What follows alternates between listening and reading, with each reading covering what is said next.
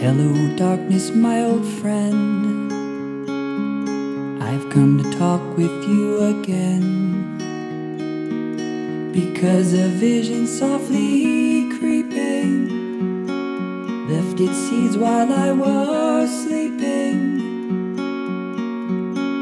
And the vision that was planted in my brain still remains within the sounds of silence. In restless dreams I walked alone, narrow streets of cobblestone,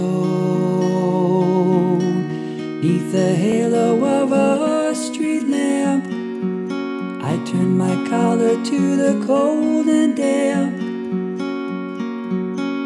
When my eyes were stabbed by the flash of a neon light that split the night and touched the sound of silence. And in the naked light I saw 10,000 people, maybe more.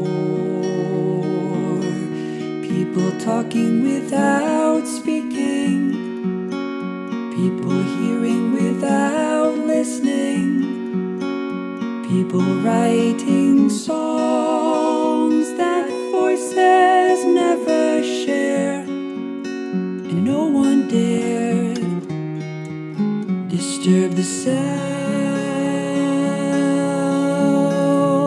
of silence. Fool, said I, you do not know. Silence like a cancer grows. Hear my words that I might teach you. Take my arms that I might reach you. But my words like silent raindrops fell and echoed in the wells of silence. And the people bowed and prayed to the neon god they made, and the sign flashed out its warning in the words that it was forming.